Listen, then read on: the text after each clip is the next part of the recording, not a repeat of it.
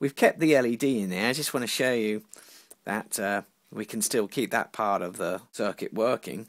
We've added an extra part to the circuit now. So what we've got is a speaker, and it's basically another voltage divider. Pin 9 is the output pin.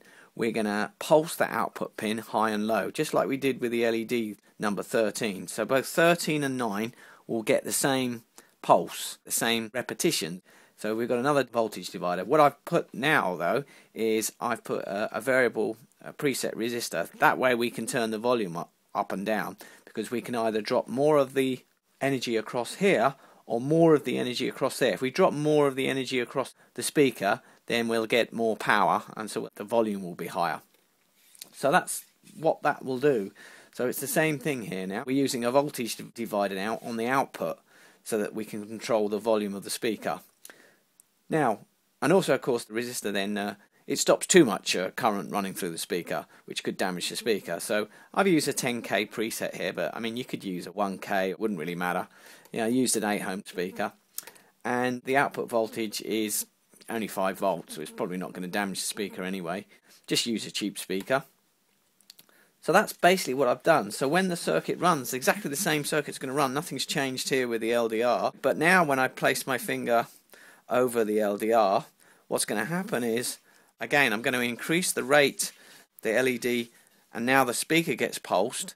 This time we've got to use a very fast repetition, because it's no good pulsing it what I was pulsing it on before, which was enough to see the LED going on and off. This time we're going to pulse it so fast that the LED will look like it's permanently on, and that's because your eyes can't perceive anything over about 10 or 20 repetitions per second. It just looks like it's continually on. So that's obvious. If you flash the light fast enough, you're just going to see it as on permanently. So I just wanted to leave that in there to show you that. If we can get up to repetitions of 50 Hertz, we'll hear that. I've made it swap between 50 Hertz and 500 Hertz. So you're going to get two tones. You're going to get a low tone and a high pitch tone. So when you hear the 500 Hertz, that means it's 500 Hertz is 500 cycles a second. So it's going to switch on and off 500 times a second. And you'll hear that as a high-pitched noise. The energy is running across that speaker, and every time there's a voltage across the speaker, it runs the current in a magnet in the speaker. The magnet, through induction, it's connected to a membrane, and the membrane will vibrate at exactly the same frequency, and that's why you hear it, because it moves the air about, and then that reaches your ear, and that's why you hear it.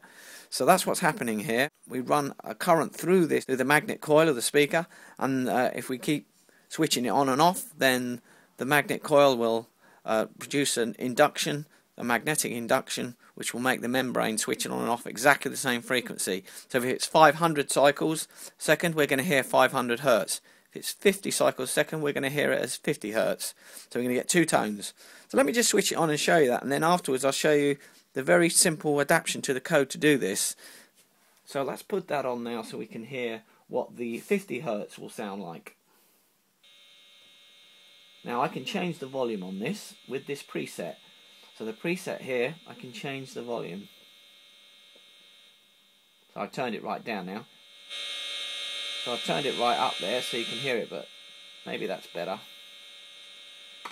So you can hear that. Now if I place my finger over the LDR, you'll get the other tone.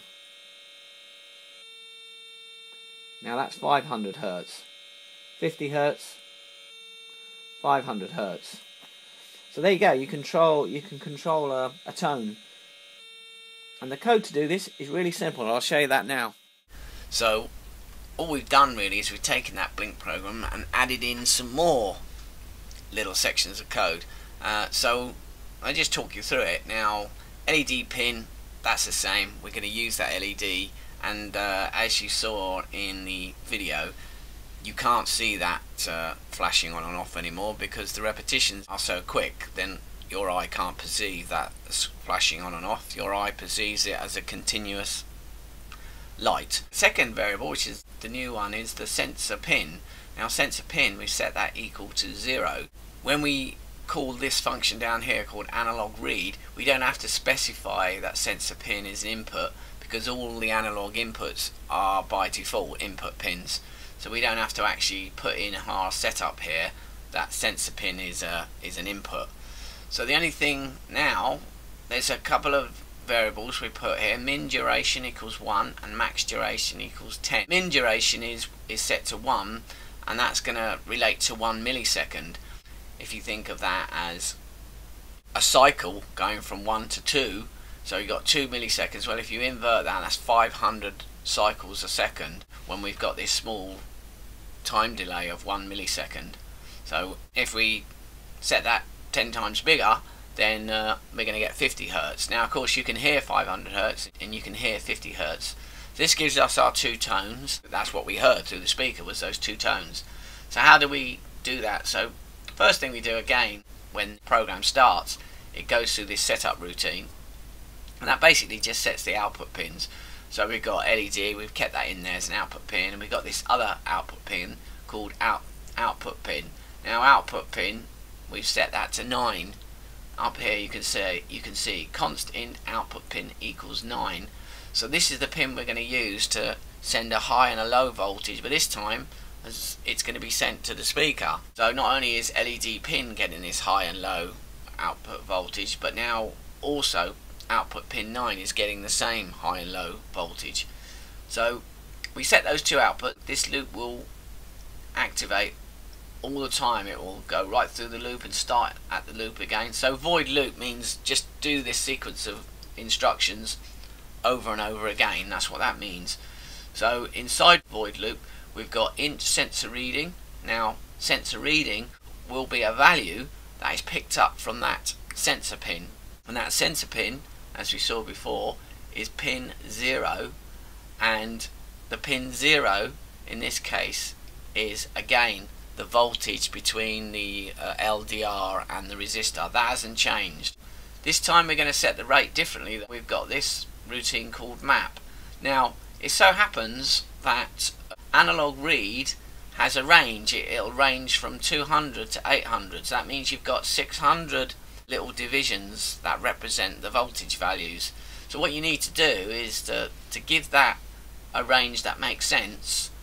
You can bracket that range. So when you see 200, we have min generation. That's going to map the 1 to the 200, and it's going to map the 10 to the 800.